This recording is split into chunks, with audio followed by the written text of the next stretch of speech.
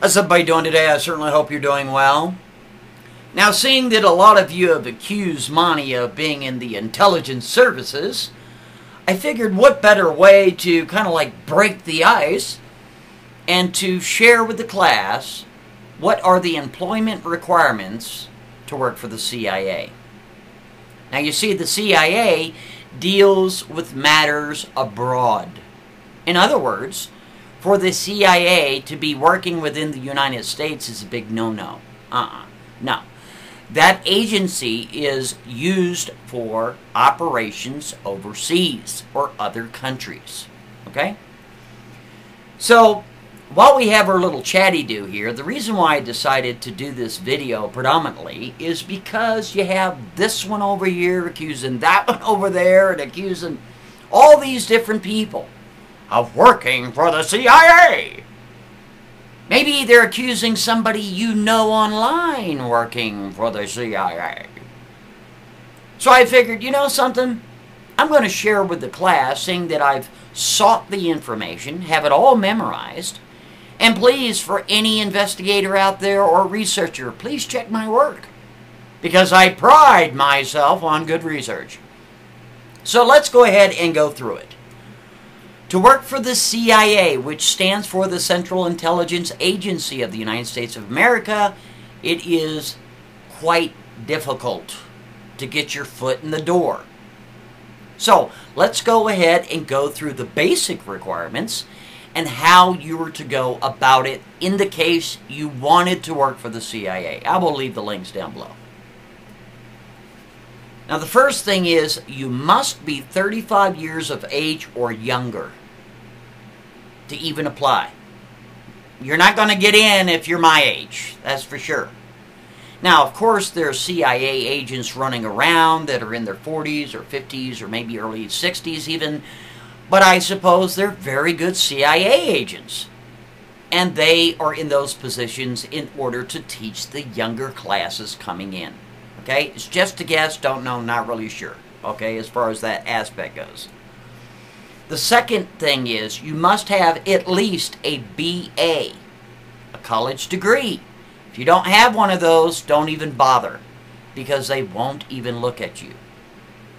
They smile on people that are multilingual, that speak more than one language. Now, the application aspect of it is extremely difficult. You will be sent to a website, at least one of the websites is called brainbench.com, where you will take a very long-winded online test, which is going to show some sort of aptitudes to see what you're strong in, what your weaknesses are, and all that stuff. Another thing that the CIA does, as you're applying, it's a 2-year process. 2 years. They go digging around in your past. They go digging around in all of your school. They go digging around all the way back to kindergarten. They interview the people that you know the best, your friends and your family, your employers, your employees, or co-workers, right? And they do too. Oh, man. They also require you to take a polygraph in which they ask so many personal questions, and that information, you can bet your ass, will be used against you either during the application itself or even later as maybe a test. You just don't know. They will not, under any circumstance, hire anyone that has had some sort of recent drug addiction or financial problems. So I can imagine if your FICO score is low, forget it. You're not going to even get in the first phase. As far as the pay goes, the pay is between $40,000 and $95,000. So let's do some math, ladies and gentlemen. Let's say you are an incredible computer programmer. Let's say you're writing your own scripts. Let's say you're writing your own apps, your own applications, everything. you don't want to work for the CIA because you're not going to make any money, dude. Okay, forget it. It's a joke. $95,000, that's nothing. For somebody who is a extremely affluent programmer, they'd laugh at that. Now here's another problem with it. If you're working for the CIA and you're working as an agent abroad, overseas, in another country, you got a problem. And the reason why you have a problem is you're not making very good pay. If you are captured by the enemy or a competitor, depending on what you're doing, because there's a lot of what is called corporate espionage going on all the time. My goodness. So if you're caught and captured by the enemy or a corporate enemy, the CIA will say, we don't know that guy. You see what I mean?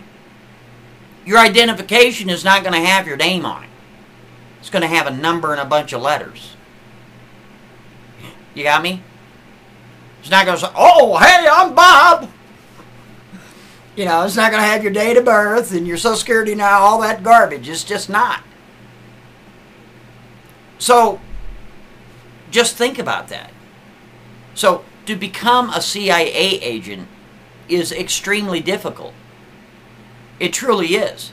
Let's say you're going through a human-to-human interview because you got to jump through all the other hoops just to get to that point. And let's say you're extremely knowledgeable in Latin American affairs. Well, don't think they're going to ask you questions about Latin America. They'll ask you questions about Eastern Europe. You got me? Try to trick you like that. Because they want to make sure that they have somebody that is of higher intelligence than the average Joe.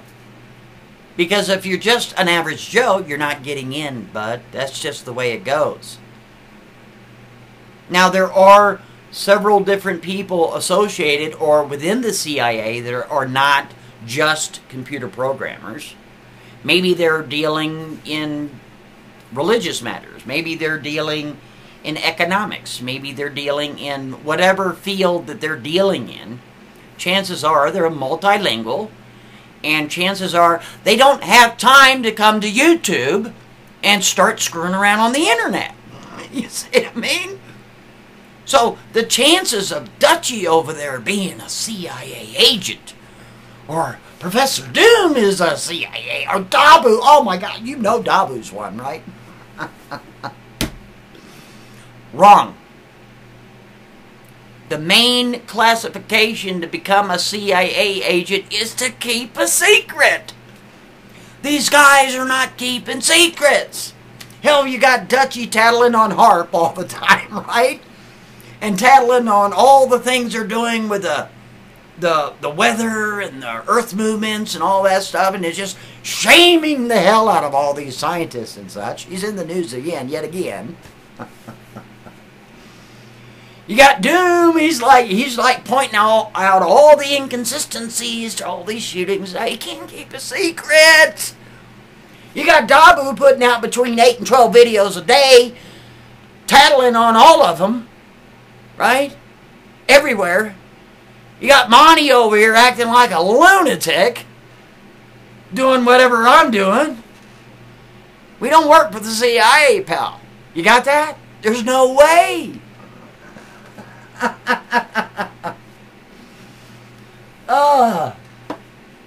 Maybe we're working in the CIA, the non-secret department. You know, where we got the full disclosure CIA department. Not really sure. It cracks me up. So anyway, I'm going to leave a link down below where you can go check it out. I'll also leave the link to BrainBench. That is where you take the online test. You can go peruse around.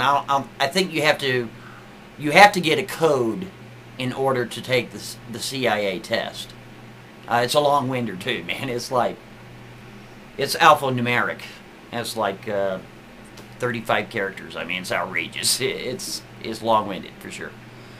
But anyway, please chime in. Please chime in. So the next time you hear anybody accusing this one and that one and that one and this one that are online, showing their faces, using their voices to give you either the news or things that are going on in the world, chances are they're not working for the CIA.